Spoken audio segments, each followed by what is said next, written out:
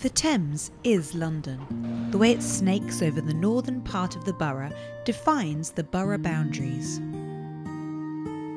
And when the water recedes, there is often much treasure to be found.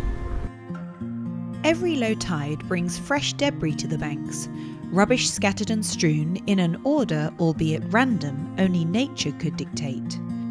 Now as children we all dream about how lovely it would be to find some secret treasure amongst this rubbish here on the beach. Now I've met someone who actually finds messages in bottles almost every day.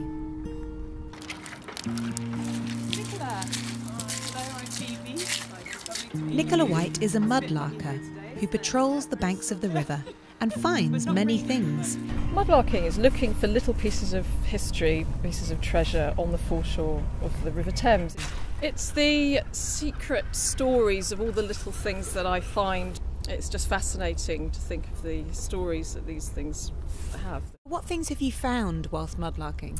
I found a lot of old coins, buttons, military cap badges, a lot of Victorian things, and I did also find part of a human skeleton along with a jawbone a little further down the river, which we then reported to the police, and it was probably from about the 1650s. And can anyone go mudlarking? You have to have a licence from the Port of London Authority. You don't need a licence if you're just walking along the foreshore and looking, but once you start scraping, it's absolutely imperative that you have a licence. Great. Well, should we go and have a look at what you found? Yes, absolutely. So, Nicola, what have we got here?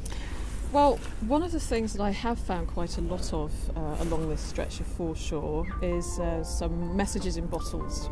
You know, I'm actually amazed how many you have here. I know, I've got about 40 now. It's so exciting because, especially now in this era of emails and texts, it's not often that you actually get a handwritten letter. Absolutely. So it's really quite exciting. The first message I found was from a little boy called Finn Q, who's 12, and he actually lives on a barge further up the river in Southwark.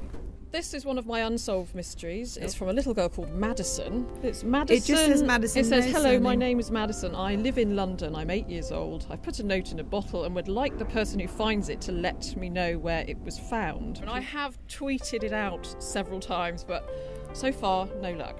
This one is a bit of fun. I like this one. Yes. It says, try everything at least once, except, illegal stuff. Duh. Daniel of Canary Wharf. That's brilliant. Great advice there from Daniel of Canary Wharf. Again, don't know who Daniel is, no. but it'd be great to find out. Yeah. There is one that I really would like to have an answer to. Okay. It's these two very curious messages I found in two separate bottles actually on the same day. And they're just fingerprints and some Chinese writing. Wow. And that's all there is on them. But it would be great to have a little bit of background on the meaning of these. They're absolutely fascinating, Nicola. Do you reckon we're going to find any messages in bottles here today? Looking at the conditions, probably not. I can't see a lot of debris washed up, but there's no harm in trying. Let's go and have a look. Okay, great. So what are we actually looking for here, Nicola? Generally, what you find along the banks of the River Thames reflects the activities that went on along it. For example, here, there's a lot of shipbuilding that went on. Also here, there's quite a lot of military pieces, old spent bullets, cap badges, sort of World War II really, left over from there. Really, it's about getting your eye in. You'd be surprised how much you can find in just a tiny area. So we've had a good look, but unfortunately not found anything today. Not really the right conditions, or? No, it's a bit sludgy, which means it's very difficult to see what's on the surface. So we've seen how dangerous it can be this morning, potentially getting stuck in the mud here. How safe is it?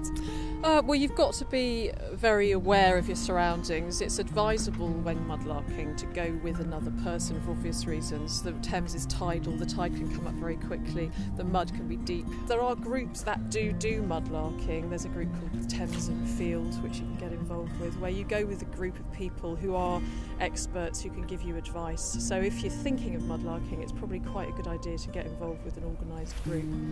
Well, thank you, Nicola. It's been absolutely fascinating. I definitely think I'm going to join a group, or perhaps come again with you sometime and hopefully find a message in a bottle next time. Excellent. Thank you so much. Anytime. Thanks. Thank you.